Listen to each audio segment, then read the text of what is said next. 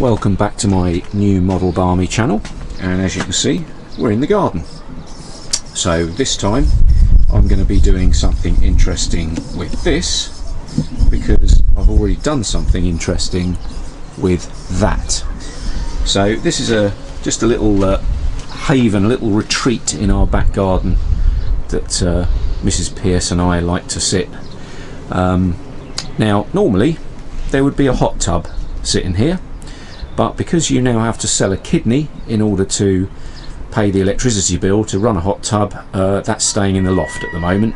So we thought we'd have a nice little area to sit out at. So anyway, you're probably thinking, what the hell's this got to do with modelling or railway modelling? So keep watching and you'll find out. So this is why we're doing something interesting with the little garden store, because I've done something interesting with the bigger garden store. Ladies and gentlemen, I give you the Lynx tow bar. So I have a bit of an infatuation with the Westland Lynx Helicopter, particularly the Mark 7. So my little garden bar is a tribute to the Lynx Mark 7 and the tow missile that was its primary anti-tank armament. So let's take a little closer look. I'll make this quick because we want to make this more about modelling. So I've got all sorts of Lynx bits here. So I've got tail rotor blade. I've actually got my little bottle rack, which is a Lynx cyclic stick. I've got some Lynx instruments there, so various accoutrements and bits and pieces and stickers and memorabilia and all that sort of malarkey. And I've got my beer fridge there, and this all lights up at night, so I'll try and include a night shot of this as well. So what I needed was something to accompany this, and I've always fancied a little garden railway, and because of the configuration of our garden, as you can see, it's not very big.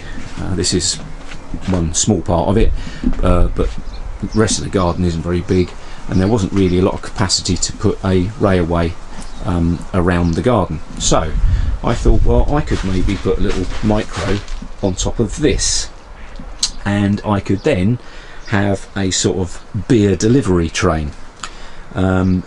So let's see what happened. So this is what happened. This is just a bit of MDF baseboard which I've encapsulated in roofing felt. So this is sort of self-adhesive shed roofing felt, and I did the sort of dog bone shape in foam board above that, so the track level sits slightly higher than the rest of the board, in the hope that any water would kind of run off. I don't know that you can sort of see the difference in height levels there, but maybe not. But this bit here is higher, and then it drops down like that, so it drops away here. So this is code 75 flexi track, and hopefully I've left enough gap between the rail joiners to allow for expansion. So there we go, that's the track laid. Feed going into it from there, which I just covered with another bit of felt. So let's populate it and see what it looks like. And as if by magic, suddenly we've populated it with some plants and some solar powered rock lights which light it all up at night, and a little footbridge that I bought recently at a show, which I paid £2 for. So I kind of modified that, and that just disappears around the back of that little plant, whatever it is. I'm not very green fingered, so I don't really know what any of this stuff is, but there we go. So the next step was, how am I going to control it? So for my birthday, my very kind family bought me an HM6000 Hornby controller, which is a controller that operates off your phone. So what I've done, I've hidden that. Let's just open the door to the bar. So that is just tucked in, you can just about see it, behind the fridge.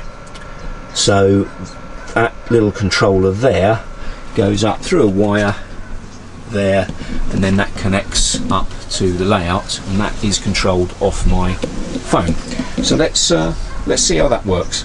Right, so this is quite a clever bit of kit actually. I'm quite impressed with this. So hopefully you can see it on my phone, but as I operate the slider, you'll see in the background that the loco has started to move. There we are. So this is my little 1/35th scratch built loco on a 040 Hornby 00 chassis. It's actually a Bagnall chassis. I'll try and put a link to the video of the conversion as well.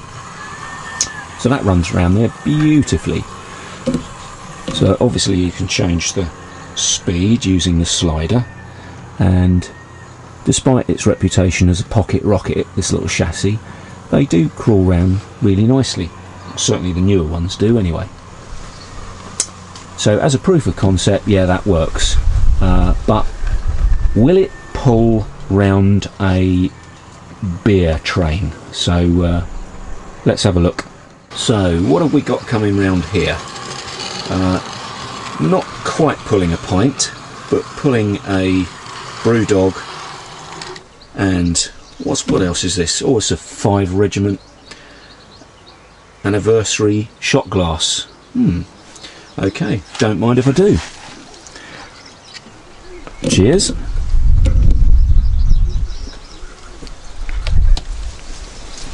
Not bad. So as you can see, I've made a couple of little wagons. One of them is just a sort of, well, they're both on 00 chassis, and one of them I made just big enough to take one of the smaller beer cans. I've had to increase the length of the tension lock coupler. Let's see if I can zoom in a bit there, whether you can see that, to stop any buffer lock. So I used, I literally cut the tension lock coupler and extended it by using a rail joiner of all things, and then soldered that on. So yeah, that was quite effective. So there we go, my little beer train, my beer delivery train, controlled off my phone. And let's get him going again. So I hope you like my tiny garden railway. It's a bit of fun, but as you guys know, that's what my channel's all about. A bit of fun, don't take it too seriously. So I hope you like it.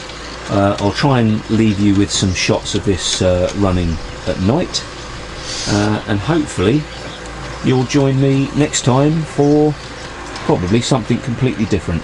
So take care and cheers, and I'll see you next time.